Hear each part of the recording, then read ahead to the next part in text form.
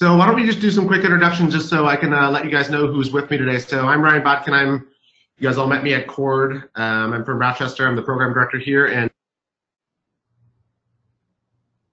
guide us through this marketing conversation. I'm going to let him do a brief introduction of who he is and what he does, and then we'll kind of move on with the conversation.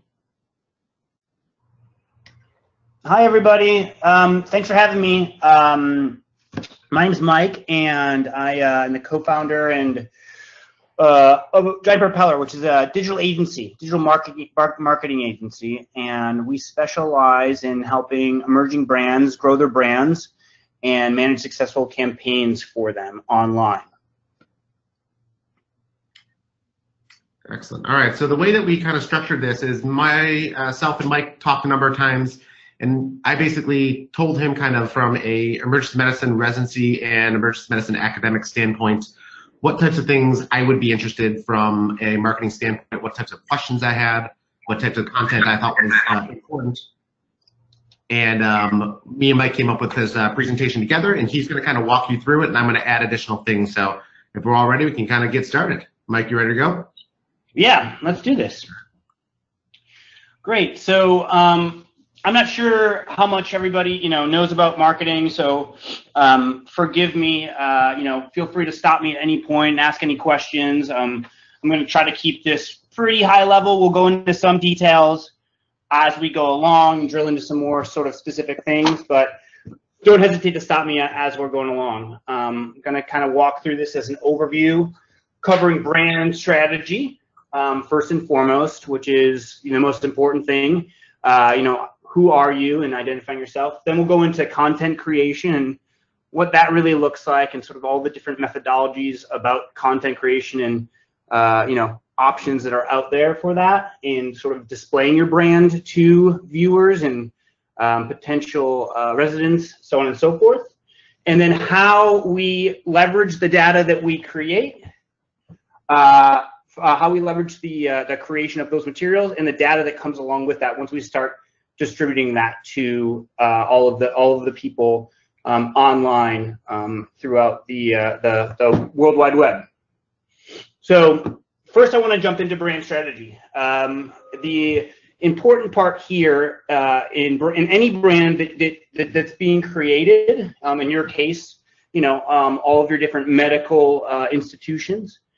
Is defining who you guys are, and by that, it's really the task of the marketing team to come up with what we call your USP, or unique selling proposition.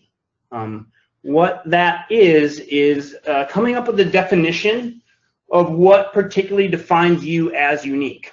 Now, that can sometimes be a challenge. Especially with similar attributes, everybody maybe in this case being in the medical industry, but the task and the goal is to really kind of dig deep and find out what sort of separates your institution from your competitor's institution. And on the surface level, it might be the same, but asking yourselves questions like, are our facilities different than other people's facilities? What do we offer that other people don't offer? We have a lot of alumni that have done this particular thing or that particular thing. It could be the weather, the weather of the climate of where we're located. So really digging deep, because you have to define yourself and stand out from everyone else, and figure out how to sell yourself as that brand, as that institution. So take the time to really figure that out. It's really the foundation of everything that goes into marketing, and so that you can make sure that you're talking and speaking the right way about your brand and focusing on the right candidates. Yeah, so we all do emergency medicine, like Mike's saying, but we all have something unique about us. Are you a powerhouse ultrasound institution? Are you an institution that thrives on social justice? Are you an institution that has an incredible diverse patient population? Is there something unique or different about you that's not just academic emergency medicine that can make you stand out from others? Great.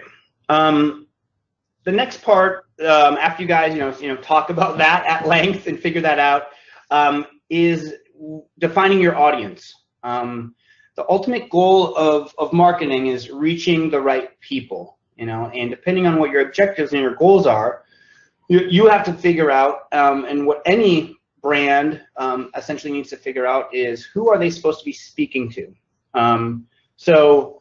Defining your audience becomes a real key component to an overall marketing strategy. The first thing is really, I would say, looking at who your current team members are.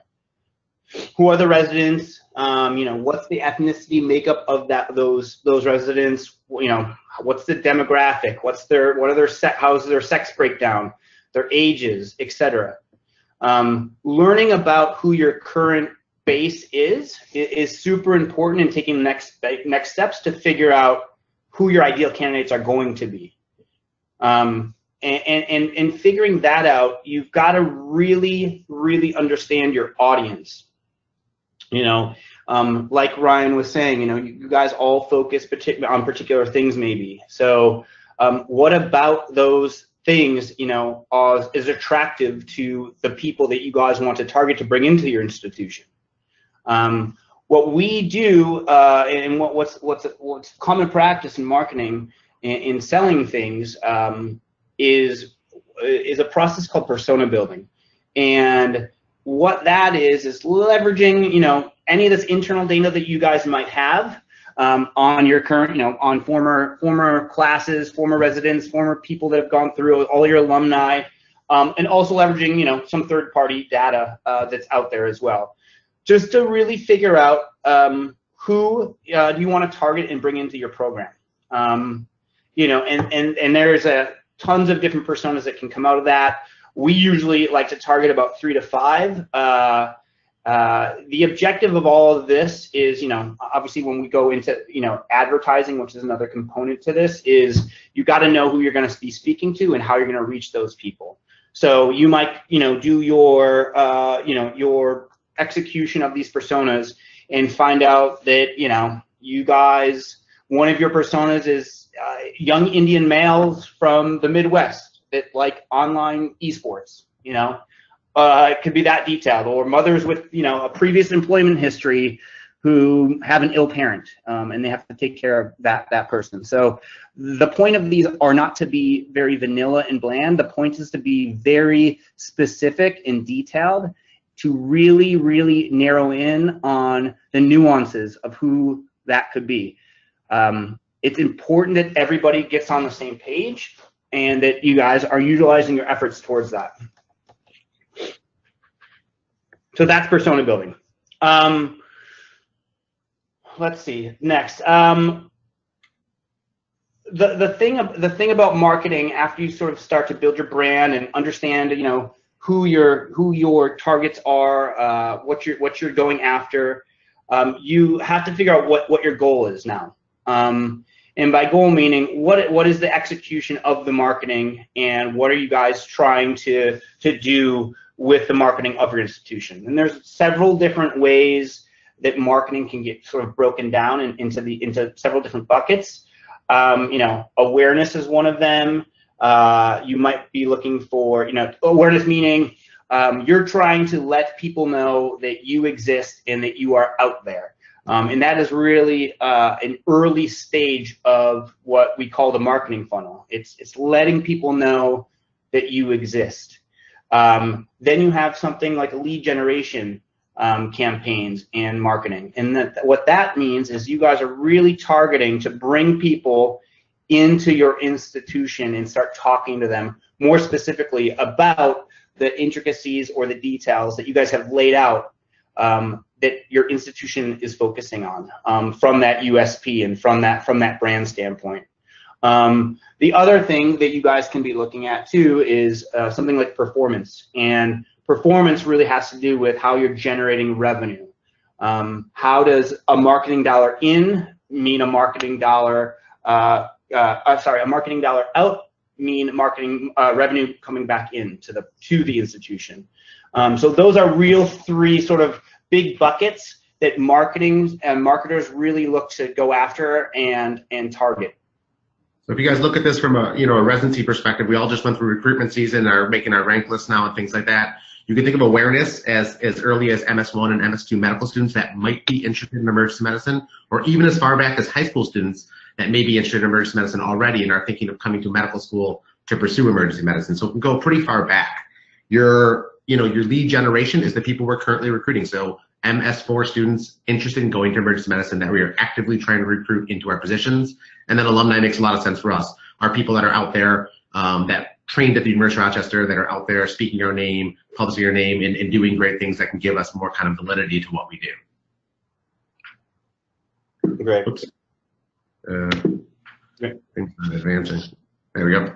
Good. Great. So so now that you have your sort of marketing goal in mind, then you have to figure out how you guys are going to execute that stuff. And there's a lot of different ways to distribute those things. Digital marketing, which is what we as a company primarily focus on. Anything that's happening online. All social networks, anything that kind of touches computers, tablets, digital displays, things like that.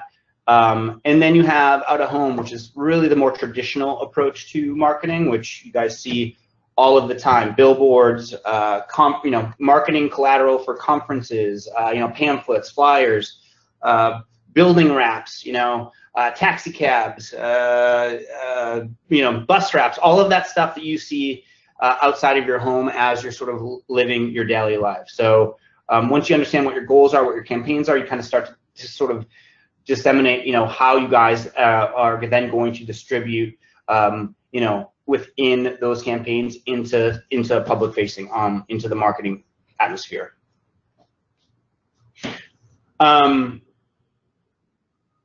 Competition analysis is another big part of this brand strategy and branding.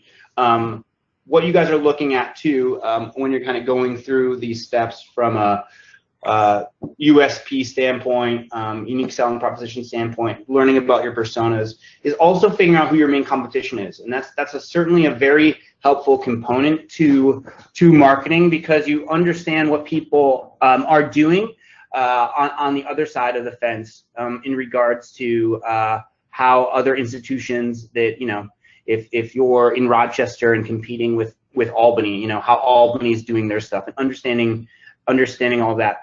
What are they doing better? How are they handling their marketing initiatives in a way that you guys think are really useful?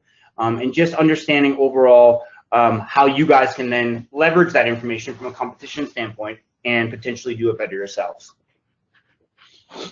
So all of that stuff, I know it was quick, but that is really the focus of a foundation from a brand strategy standpoint.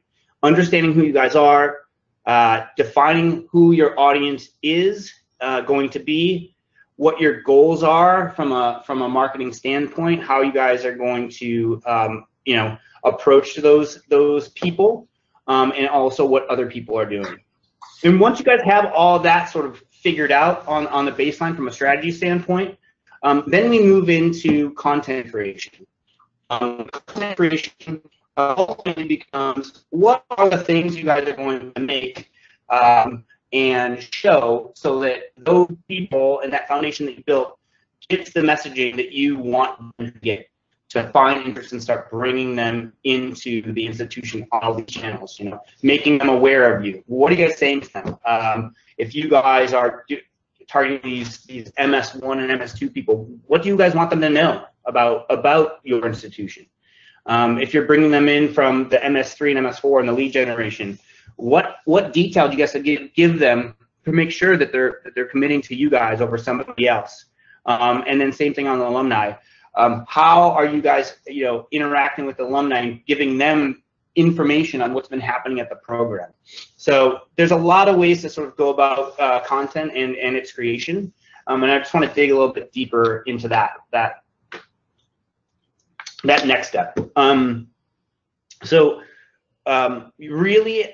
You have to ask yourself, what do you guys need to achieve your goal? And I would say, based on what you guys are all doing in your profession, really the foundation becomes obviously a very strong executive team. And obviously that has nothing to do with marketing, but marketing that concept is going to be the core of that, because if people are coming to your institutions to learn about why you're better than the next one, you know, making sure that you guys show those people off in a way and have them, you know, front facing is extremely, extremely important from a marketing standpoint. You guys want to be the thought leaders on a certain thing. You guys want to show that you have the most information in an educational environment.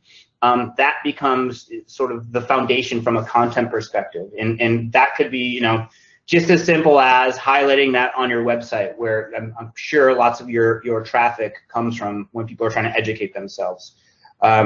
Make sure that you have the best of the best when it comes to that. You need to have that strong leadership and executive team in place and on view for everyone. We see this, we see this all the time. You think about someone like Alma Mathieu or someone like Esther Chu. Everybody knows where these people work. There's blogs and podcasts and all sorts of information out there about them, and they are out in the forefront because people want to go work with them because they are the best of the best at what they're doing. So putting those people and having people of high quality expertise, showing them off and showing what they do to prospective people is a great way to gain audience participation in what you guys are trying to accomplish and recruiting them to your programs. Yeah, that's great, Ryan. And one of the first things that you guys should all be looking at is, and I kind of touched on this briefly, is what your website looks like. I mean, digital traffic and information gathering, as we all know, is all done online these days, and making sure that you guys have, a website that looks professional, that speaks properly to your target audience, that has the right messaging, that shows that executive team is first and foremost the single most important thing that you guys can do. You are an institution of education, and you have to be able to sell that in a very quick glance, because people bounce off websites all the time. But in this case, people don't just go to a medical institution just for fun to check something out. They're going to go there and look around and read and be informed about things. It is the first point of contact, and the first point of contact is single-handedly the most important thing. So from a content perspective, making sure your website is top-notch is very, very important. And I'm not saying top-notch in the sense that it's a super cool website with a lot of awesome bells and whistles. More so in the messaging, the look, and the way that people can navigate through it. It doesn't give a low-end feel. It gives a very high-end, polished feel to the institution. In addition to that, obviously there's the PR aspect from content. Let me just comment on one thing about websites. A lot of you that work in big academic institutions, there are a ton of roadblocks to this. This is not an easy thing to do. To put what you want on your website goes through a million different red tapes, red flags. You can't do this, you can't do that. We use this system, we use this format. But you have to push against that and push back. And it can take a long time to find the right people in the institution that can actually make change to your website. It's impressive how challenging this is. And this is something I've faced for the last couple of years at my institution. It's something that we're making some good strides on now, but it's taken a long time to find the right people to make that change. But you need to kind of push through this to get your website the way it looks and the way you want it to look to deliver the information you need. But this is way harder done than actually said. The other thing that is important for everybody to be aware of is PR and public relations. And on again, from a content perspective, obviously I think we all are aware what PR is. But there are important parts about PR that I know specifically, not being in medicine, that you guys should be aware of, like content online that mentions your institutions. For example, I can tell there's that I believe it's U.S. World Report that publishes the best schools in the country. things like that. There are lists that you guys can get on that you can become a part of with the proper PR agency to make sure that your institution's name is getting mentioned in all of those publications. You know, it is a pay-to-play situation. Not all of those things are done independently. People certainly can leverage their PR contacts with the right, you know, with the right abilities to make sure that they're getting placed properly on, you know, whatever high-ranking list that needs to be put on there. This really comes into play from a PR perspective online when, you know, people are typing in what's the best medical school, what's the best institution for this or that.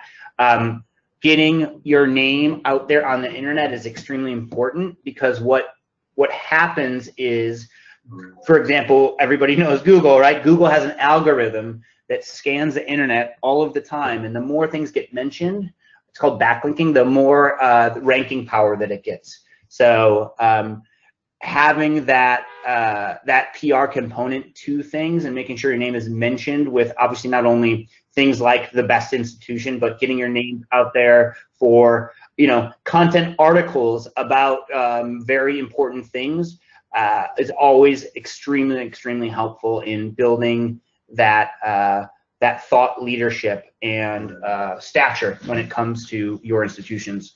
Like, you know, other things, you know, white papers and blogs, anything that speaks at that level is beneficial for anybody that's reading it, obviously, but also from a ranking perspective digitally, so that you are moving through the Google algorithms properly.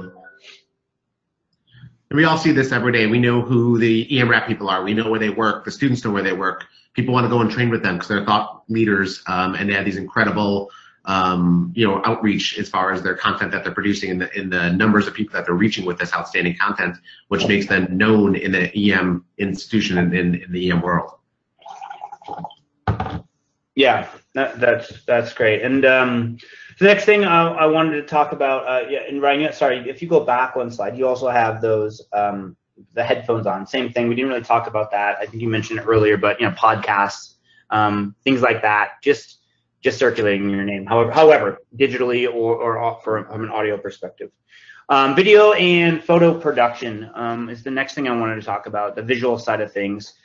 You know, having high quality visual work, obviously, you know, when people are looking at things, you can tell the difference between something that was put together from an amateur level and something that was put together from a professional level. And people are used to seeing that high-end and polished look.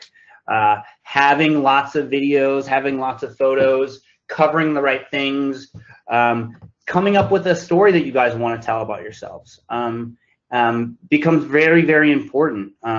You know, there's a lot of different ways for people to make photos and videos that don't have to be always that traditional.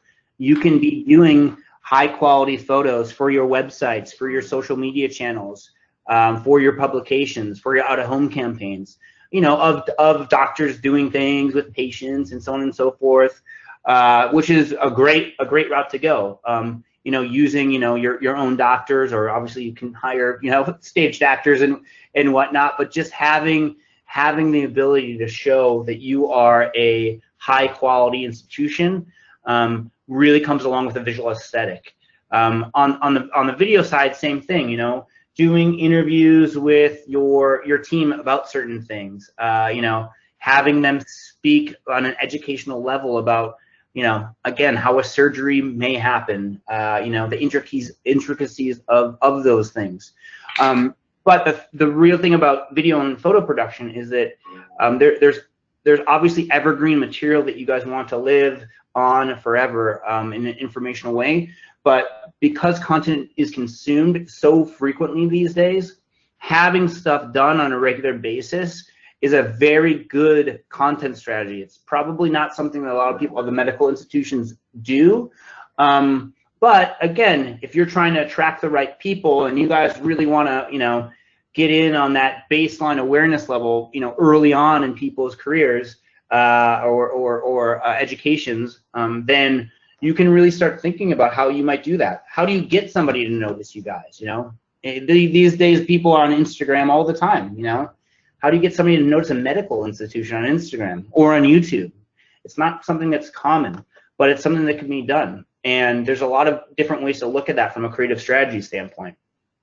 Something as extreme as I'm assuming you guys have all seen the show Scrubs before, but you guys can poke fun at some things and create a channel that sort of pokes light fun at certain aspects of it, where the people that are interested in that content are people that you are attracting. So they won't take it so seriously. It will be more lighthearted, and it will be a totally different look for what you guys are trying to achieve. It doesn't always have to be, when you think of medical, you think very serious and very sterile, and it doesn't necessarily always have to be like that. You just have to put the other hat on sometimes. But having lots of video, having lots of photos, making this stuff on a frequent basis from a content standpoint, get your name out there. Same thing like I was saying before, all that content, as it gets engaged with, as it gets looked at, increases the viability of your institution online and through these algorithms, so that when people are searching for you at the end of the day, you start ranking better. People notice you over the next person, over this competitor or that competitor.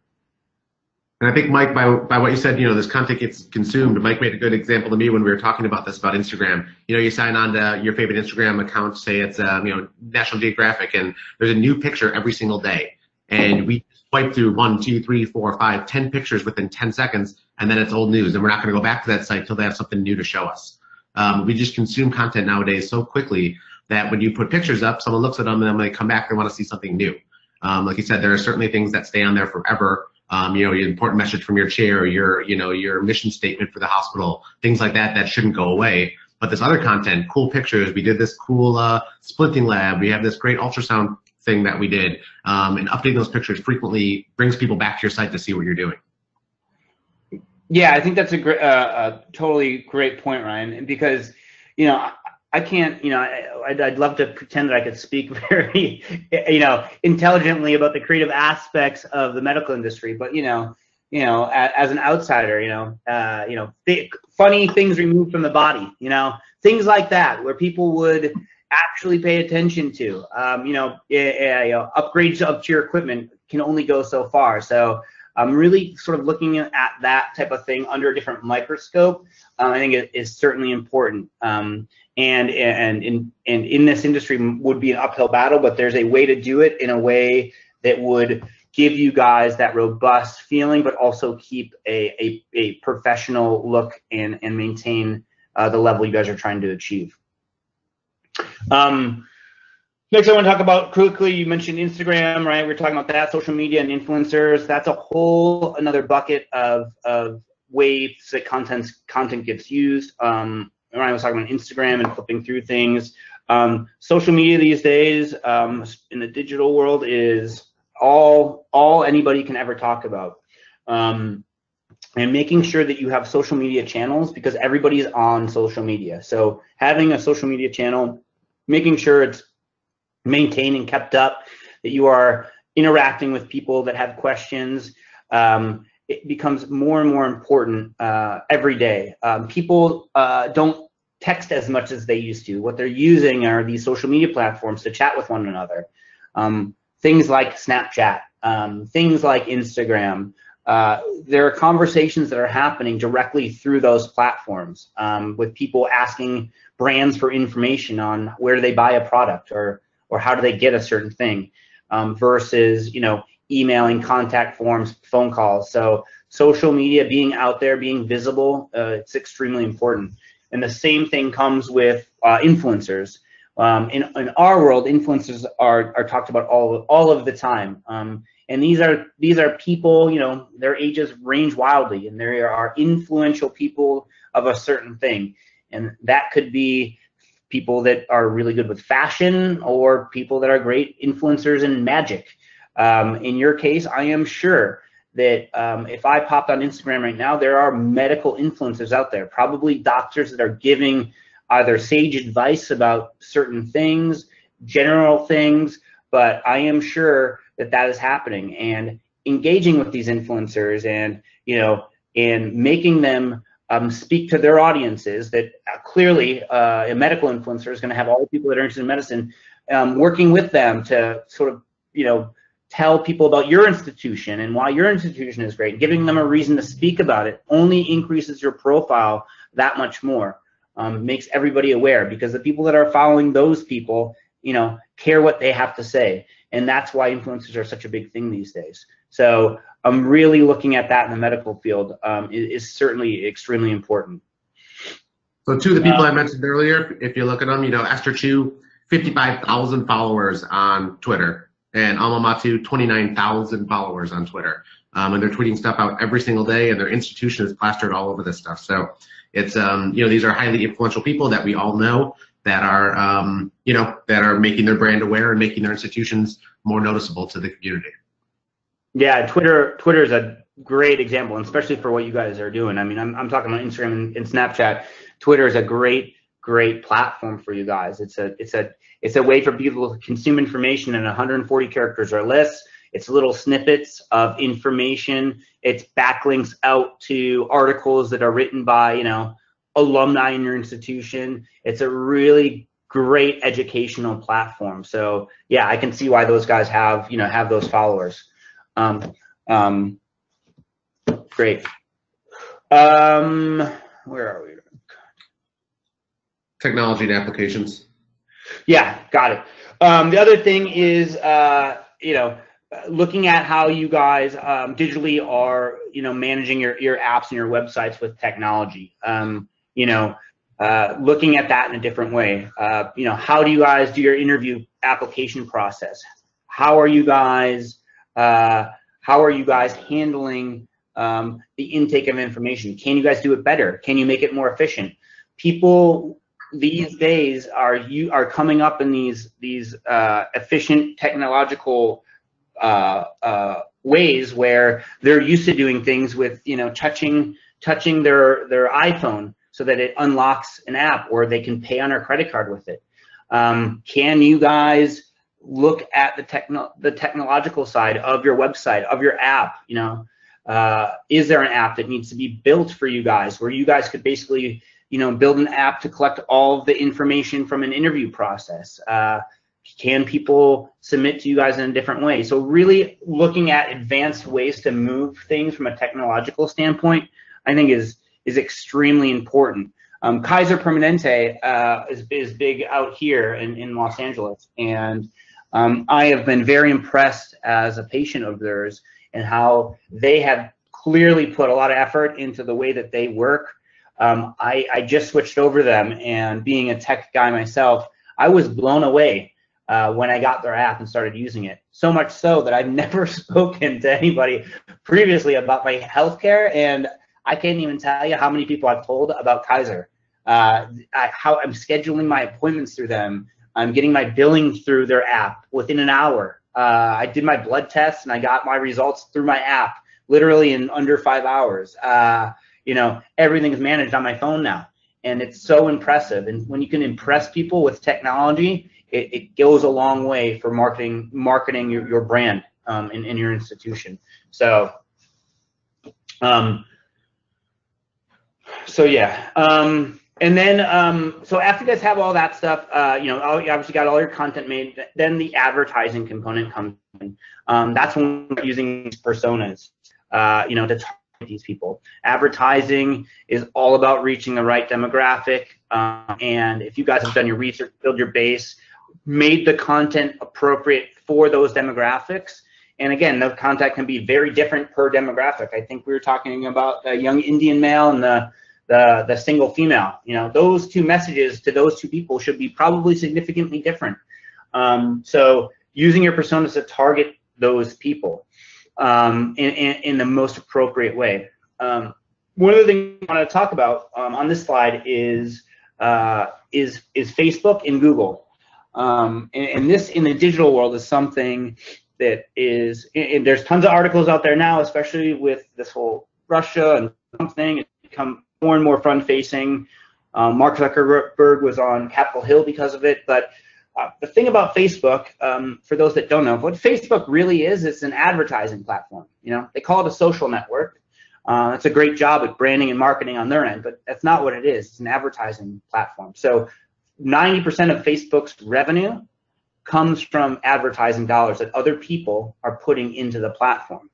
So brands are buying, obviously in massive quantities, the ability to sell their products online in Facebook.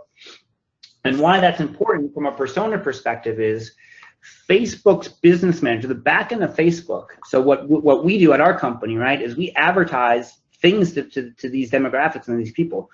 And if you go into Facebook and you start looking at that stuff, you're able to target people very, very specifically. People's income levels, their ethnicity, their race, their age, what they're into. When you're on Facebook and you're saying that you like this page or this musician or this product, that data is just being collected over and over and over again. It keeps getting collected and aggregated, so that people that use their platform to advertise and pay them all their money can use your information to sell you something. That's what Facebook really is, an advertising platform. And the same thing with Google. Google is a search engine, and we use Google every day of our lives to do all of our stuff. But same thing, Google is an advertising platform. It is a place where Google collects information on all sorts of things, and then they allow you to then target people with particular advertisements. So when you're on whatever web page or news website that you guys are on, there are real estate that is sold on a daily basis from Google on that for those web pages. Then people use that real estate and sell different ads on that. So you guys, you and your colleague can both be on the same web page, and you'll see different advertisements because you guys are two different people. And that's how those platforms work. They collect the data, and then they use that to advertise these things. And the important thing you guys should know about that is when you guys go through this marketing, you will be or should be collecting the information from your personas so that you can then tell Google how to serve those ads appropriately, and Facebook how to serve those ads appropriately. We're going to go over that near the end about Google, Google Analytics and Facebook Business Manager and what it looks like and what types of data you guys can get. So we'll get to that near the tail end. Yeah. The other thing about about advertising is email marketing, and this is a great channel and a very cheap channel to sort of manage.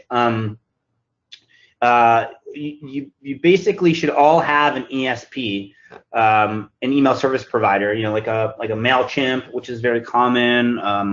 HubSpot is another one. There's lots of different versions of this, but email marketing is really effective to manage all of those campaigns that we were talking about: awareness, lead generation, performance.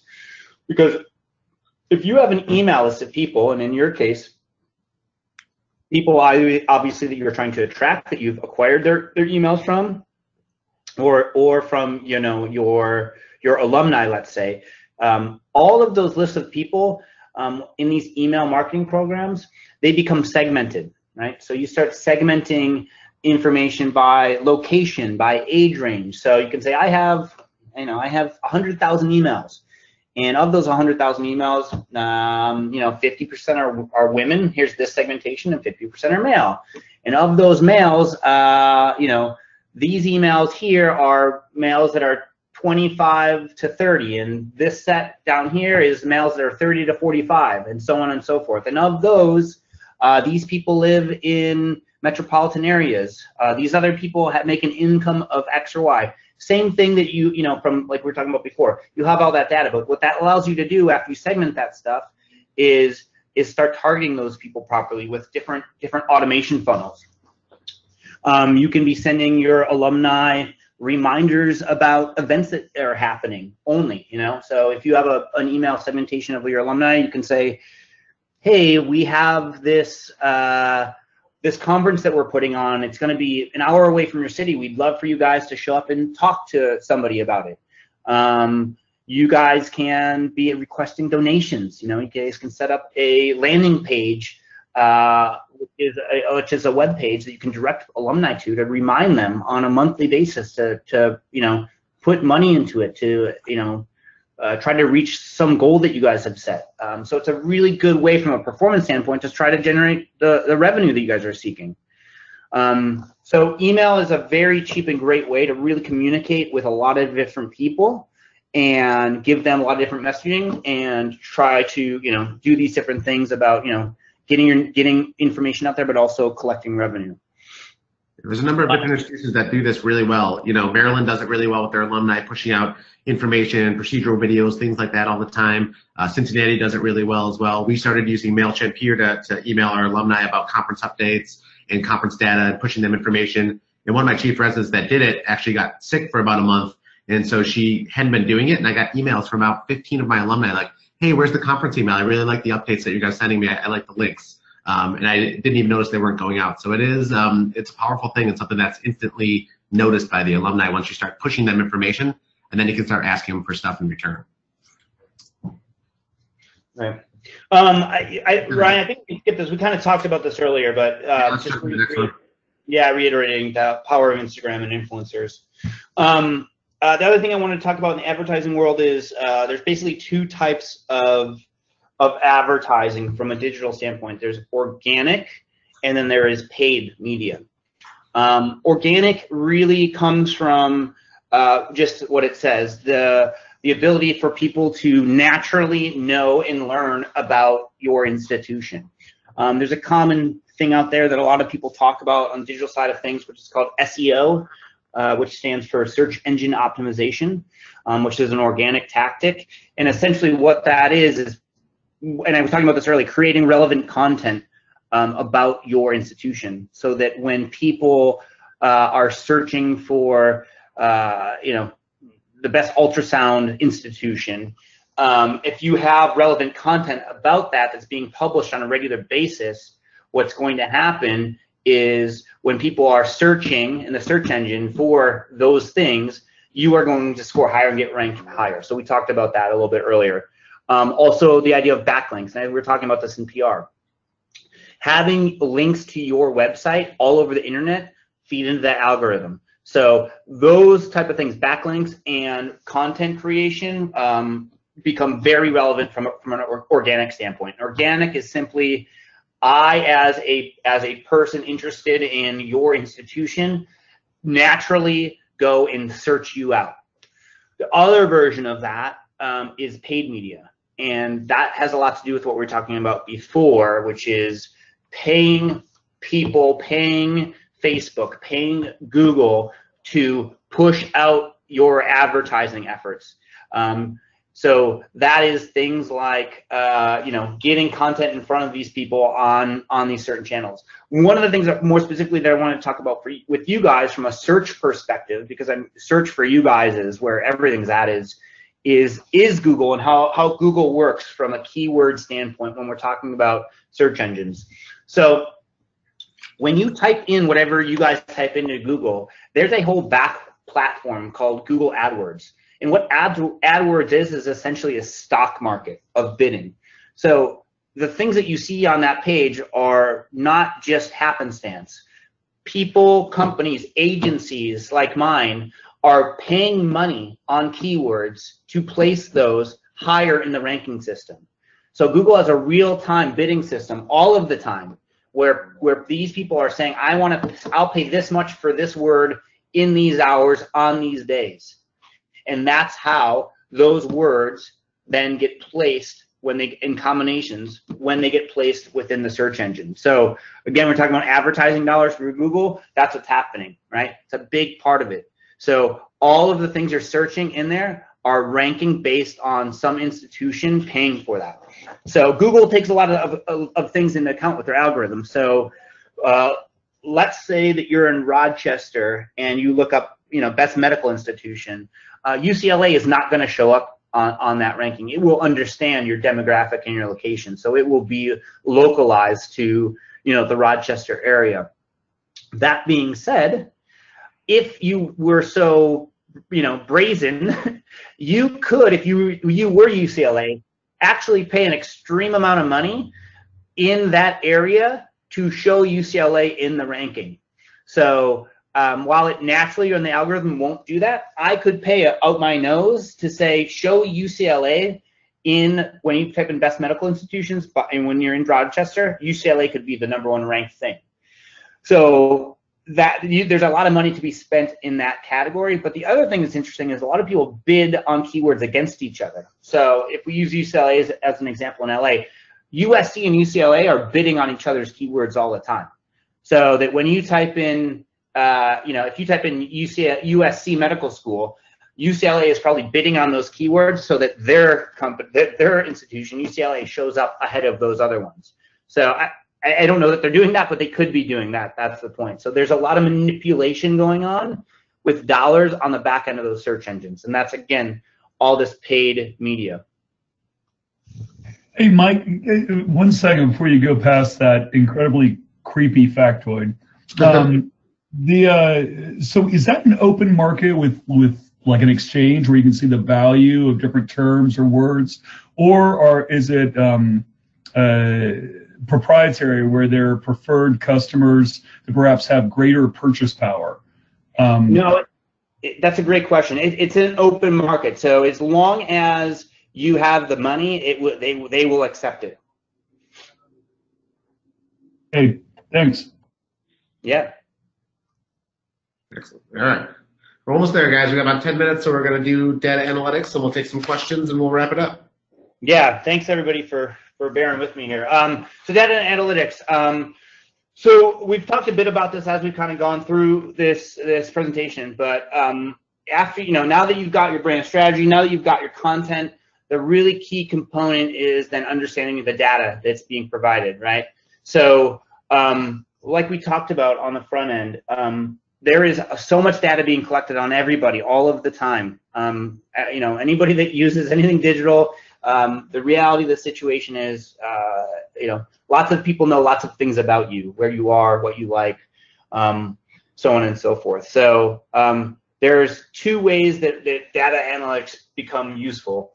We were talking about Facebook Manager before, but that's on the front end from a Facebook standpoint. We were talking about those targeting options. So Ryan, I don't know if you want to open that up. Yeah, let me see if I can get it to work here.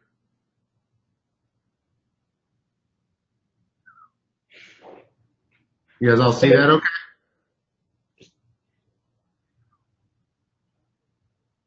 So this is the Facebook audience tool, they call it. And like I was saying before, this is just reiterating. So if I go into Facebook as an advertiser, and this is what we do at my agency all the time, I'm going in here and I'm selecting all of these things, right? Location, education, finance, ethnicity, friends of friends, home. So the sort of intricate level that this goes into is mind-boggling of how detailed this can be. This really hyper-target, those people that you want. So this is where dollars are getting spent on the front end of things. Again, this is with Facebook. The Google has their own component to it as well. All of the channels do. But you're getting really, really specific on how to target. Now you can start to really understand why Facebook is such a behemoth of a company in general, because it's so powerful as a tool. So you guys can target your personas in that. Google Analytics is the back end of things. So this is just a dashboard, a data visualization that we use. And what this is telling me is who's responding to my stuff, right? And that's the other powerful thing, right? I might be able to target things, but when we do this, you target lots of different things. You don't get it right the first time, or maybe even the 8th time or the 10th time. You go through these iterations until you really hone in on what's working, and then you really expand from there. And what Google Analytics is doing in this case is showing me that. Who's opening my stuff, who's looking at my stuff, what are the click-through rates, what ads are they clicking on, this ad or that ad, how many ads do I have running, what are the type of people doing it, are they married, are they single? So it's really aggregating all that data into these display dashboards to sort of give you the information you need to analyze it and then adjust from there, which we call an optimization process. So these are just different dashboards of how you display that data. But the important part about it is, as you're spending money on these channels, whether it be any of these or other ones, The value comes in understanding the data, doing the data analysis, and then optimizing and adjusting. That's the important and key part of it. Is this piece of content working? Well, we shot this video of this doctor talking about this thing, and we also shot this, who's a male, and then we also shot the same video of a female. What are people responding to more, the male or the female? Oh, they respond to the female more? Well, great, then let's make more female videos. You know, things like that, and that's how all of these teams use this information, because then dollars that are being spent for advertising become much more optimized. The dollar goes a lot farther when you know, A, on the front end who your audience is, and B, on the back end how those audiences are responding properly. Kind of just talk about that. Yeah, exactly. Got to keep targeting them. How do I use this data? So there's a couple things. I talked a little bit about hyper targeting, and this takes time. But like I said, it's kind of like redoing your demographic layout and in your targeting over and over again until you find out that really specific thing about the people that are responding to ads. And when you're in these programs, you can set up a multitude of different campaigns. It's not just one thing that gets set up. You know, when we're running our campaigns, for example, for our brands, you know, we're setting up 10, 20, 30, 40 different campaigns that are running at the same time. And those 40 things are all geared towards different people. And so they're all saying different things. Some of them I might show the woman video first, and then I might show them a photo of a male doing something, or vice versa. So you kind of rearrange your content across the board to really hyper target it and figure that out. It says cookies up here. Cookies are again a thing that we all live with and we probably don't even know. Cookies are a digital imprint on web pages, and the way that marketers use this stuff, digital marketers use this stuff, is once you go to a web page, I've got you. I know that you've been there. And then once I have you and know that you've been there, I can then use that to target you with other information over and over again. So one of the things that I like to use as an example here is if any of you have recently looked or shopped for a shoe or a hat or some clothes or, you know, something on Amazon, I guarantee you, you have seen another photo of that, you know, on, you know, the New York Times when you're reading an article there, or when you're on Facebook. Because what happens is, I know that you've been there. I know that you were interested in this thing. So then I can keep serving you all throughout the internet all sorts of different information about that thing that you came to look at. I can determine the amount of time you can see that. I can say, follow this person around for an hour, or follow this person around for 12 days or a year. Depending on what my budget is and how important I think it is to find you to get to buy this thing. And where that's important with you guys is the same thing from an informational standpoint, right? How often you want, if you're doing brand awareness and you want people to know about your institution, well, maybe if they come to your website, you know, you want to make sure that every time they go somewhere else, they're like, oh yeah, there's this thing that I looked at. They're awesome. I like that. I like what they have to say, and it keeps saying it in front of their face all the time. The point of marketing is it's a long play always. How many times you got to get something in front of somebody before they have the intent to purchase or the intent to sign up or apply in this case. And then this is what retargeting does, you know, with these cookies is this whole thing. So that process is called retargeting. Once you have the cookie, then you retarget these people with specific information over and over and over again until they come back. So that is my quick run through, sprint through as much as I could give you guys. I know you guys all have busy lives and limited time. Thanks, Mike. That was outstanding. So we're open to any questions. Also, I know we're kind of limited on time. Keel, if you want to take a couple questions now, but also I put Mike's email, or I put his website address on the front page. If you guys have any further questions for him or specifics about, you know, a question pertaining to you, he'd be happy to take some emails too, and, you know, respond to you guys and let you know what his opinion are on certain things. Yeah, Ryan, you can feel free to share my email with everybody too if they want to just, you know, go direct. That's totally fine. I'm happy to answer anything. I know that was fast. Great. Any questions at the moment about any of that? I know it's a lot of content that we went through in a short period of time, and, you know, lots to take in.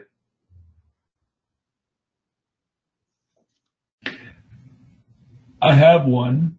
But anybody else in the class, real quick? All right. First off, thank you both. It's kind of amazing, brothers on two different coasts. You guys actually start sounding more and more alike as the presentation went on, but you both talk really fast. Let's see here. A long time ago, I guess like 40 minutes ago, there was a mention around public relation information, and that you could pay for this or you could do it for free. Something we've talked about throughout this curriculum is how all of us are dealing with, I think in advertising land, Mike, you'd probably think these are ridiculously tiny budgets to work with. If you could give us some examples of effective free PR that something like, and Ryan, you could fill us in, what would that look like from a residency, where you're not having to pay for a bunch of content on a site, expensive video stuff? How do you get a message that you're doing good things and your PR is top notch out without breaking your bank? I think, Mike could kind of comment on it more specifically. I think the best people to give you free PR are your alumni and your current faculty members. If they are doing amazing things and already putting it out there with their label attached to you, that's the best PR you can get. So word of mouth from your alumni, pushing them information, having them, give presentations nationally, having them be national thought leaders, as well as people that are currently working in your institution doing the same thing. That is, although you're paying them as an employee, all that is free public relations for you that says, hey, we have thought leaders in X at our institution. And people are going to see that and they're going to come check it out. And I think that's the best way to get any sort of free PR out of it, is to train really outstanding people and have them become leaders in the field and either stay with your institution or, become alumni that are going to propagate that throughout the country. And that's totally free and something that they're going to do anyways to become expertise, and your name is attached to it. So that's, that's one of the best ways to get some free public relations out there. Yeah. I have a question for you. It's Robert Levine. Related to what Keel just said, this is a lot of work to do properly and to do well. And I'm wondering how many departments have somebody professional doing it for them versus seat of the pants having people who enjoy working on social media, or having your residents do it and hope that it comes out well, because they generally do a good job, but they're not really marketing professionals like you guys. So what do you say to that? Yeah, I totally agree. And I have a brother that's on this that is a marketing expert, and I can't get a budget to pay him to help me with stuff through my institution, which is, because this is expensive stuff and it takes, there's limited amount of funds for anything.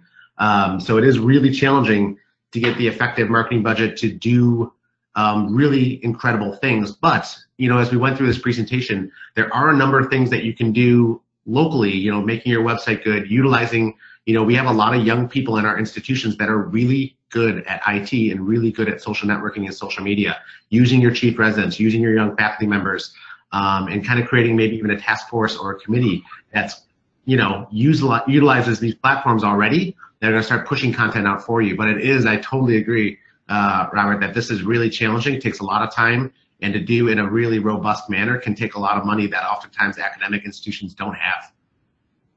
Like, I don't know if you have any comments on that of from a financial standpoint, when people come to you with limited budgets, what you recommend.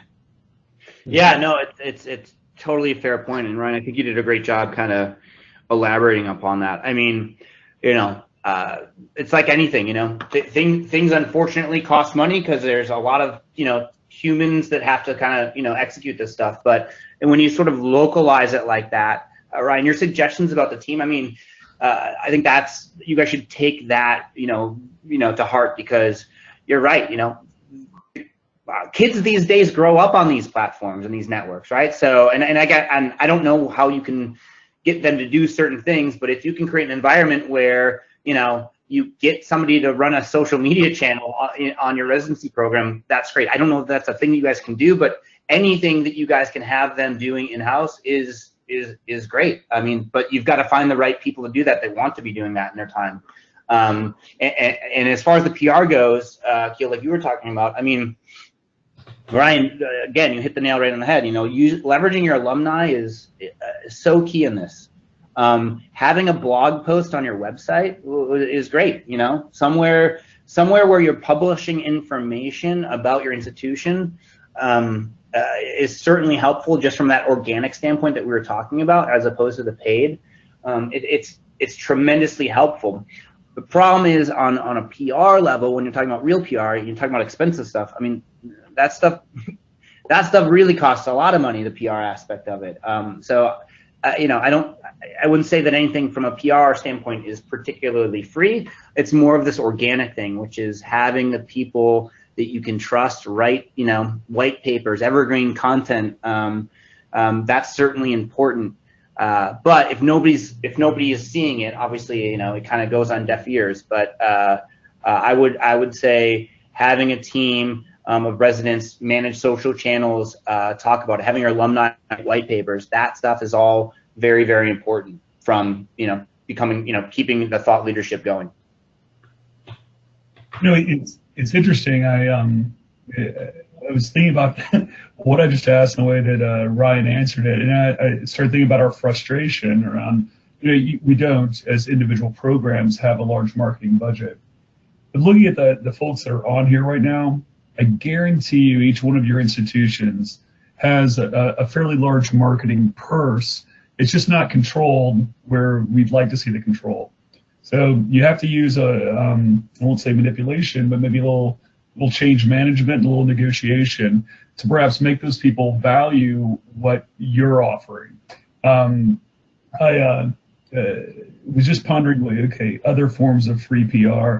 It occurred to me, I have a resident. He's unfortunately graduated this year, so I'm going to miss that guy that we recruited in.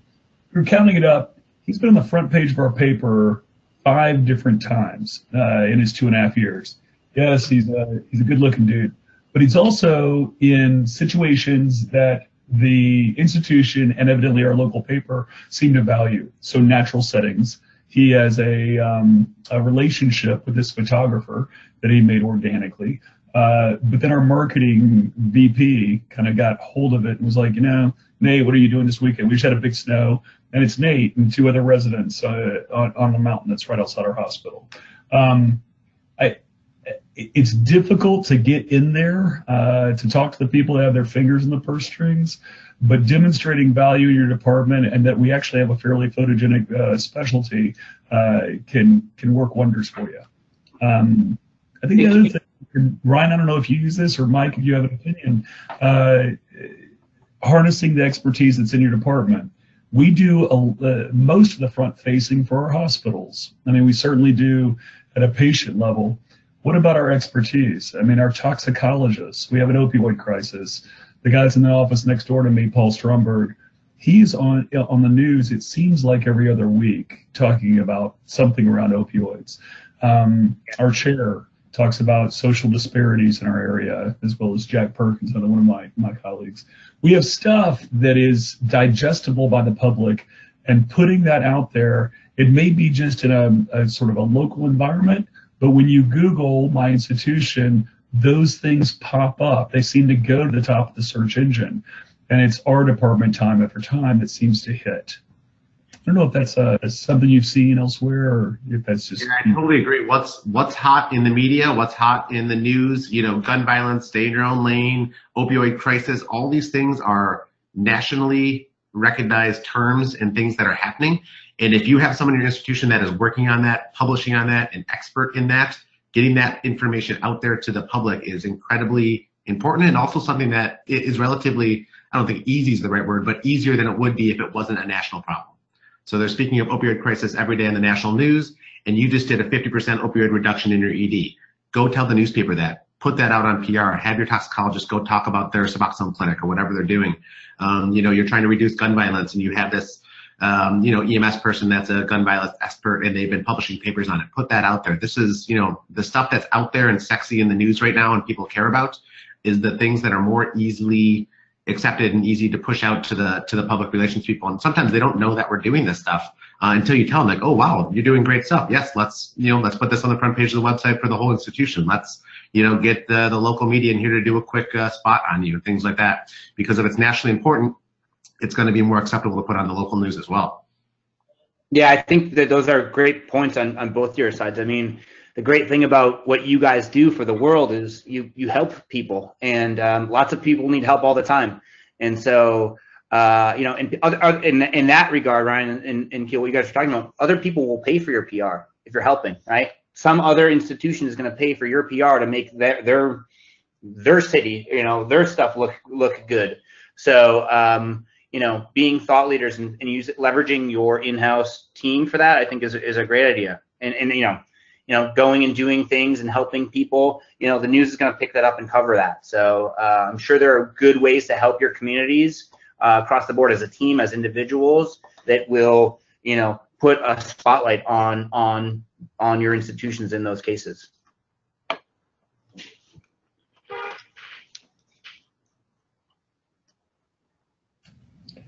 Anybody else in the class have a question or a comment while we're in our waning moments here?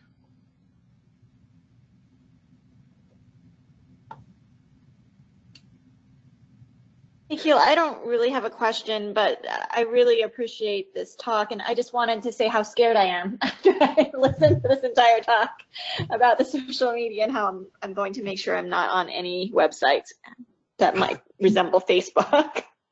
It's amazing when after talking to Mike about all this stuff. He's like, they know everything about you. They know where you're clicking. They are targeting you and selling you things. I was telling him I was buying a pair of ear muffs for my son. We were going to this monster truck thing that he likes, and I bought it online as I was in the store. And I went home, and it was literally, I signed on to Facebook to do something, and it was right there, front page, those earmuffs on a different site. We're selling these earplugs for X, Y, and Z. I was like, holy cow! And my wife and I freaked out a little bit. You hit on something that's really scary, which is it's not what you're clicking on while you're on the computer, but I've received ads less than 10 minutes after I walked out of the store and paid with a credit card rather than cash, and I've gotten ads about related things. It's astounding how the people are selling your data. It's not any different, of course, than pharmacies that have been selling physician data for decades. Yeah, they have beacon tracking. They know where you are, so it's something that everybody kind of, I guess, has to accept at some point. But yeah, your information is out there. We live in a digital world. Guys, thank you. This was very useful and helpful in how you make the connections at the different aspects of marketing and the related activities. Thanks so much. Of course, my pleasure. And sorry I talked so fast. There's so much to cover. Thanks for taking your time. It was really helpful. Thank you. My pleasure. Thanks, everybody. Bye, guys. I'll send Mike's email out so you guys have it. His email address in case you guys have any specific questions that he could give some expertise to. I'm sure he'd be happy to answer anything you guys have offline as well. Yeah, please feel free. I'm more than happy to talk about anything or sort of enlighten you more on any of the specifics. I know it was rushed. Or scare you more. Scare you more, exactly. Take care, everybody. Bye-bye. Sure. Thank you. Good night, y'all. Good night. Good night.